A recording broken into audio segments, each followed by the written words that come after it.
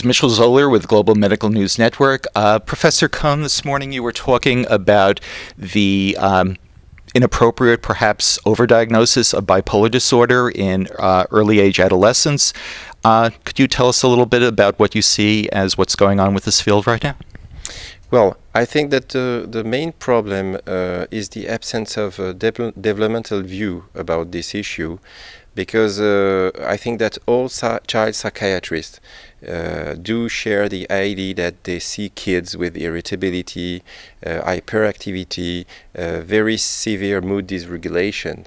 But the problem was, are these kids that share symptoms with manic or hyperthemia should be called bipolar disorder or not? Mm-hmm. Yes. And so in your assessment, it's at about age 11, age 12 when you could really begin to be confident that the symptoms of bipolar disorder do reflect a true case? Yes, I think that puberty, because sometimes it's earlier and later, I think that puberty is a quite good threshold to talk about that. And I know that there is a challenge with the differential diagnosis of bipolar disorder you were talking about. So what are some of the cardinal features that should be looked at in a child of that age or an older adolescent to kind of be confident that it's going to be bipolar disorder? Well, if I have to summarize, I think that you have two main challenges.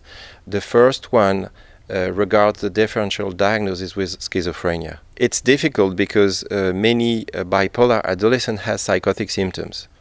So it's not only recognition, it's a real difficulty in itself. And sometimes it's only the follow-up of the adolescents that really make us confident with the diagnosis of bipolar disorder compared to schizophrenia. The second challenge in terms of differential diagnosis is the one we talked about, pediatric bipolar disorder.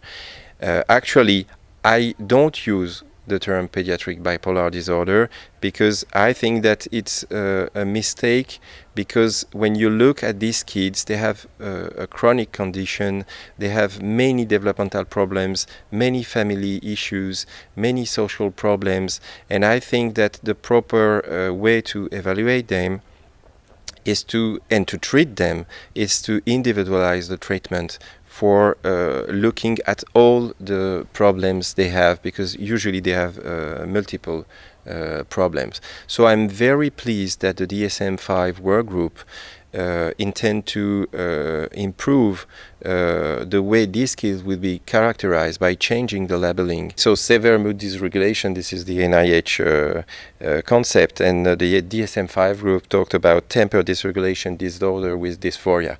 And I think that this labeling will help to characterize better these kids and not to confuse them with bipolar disorder.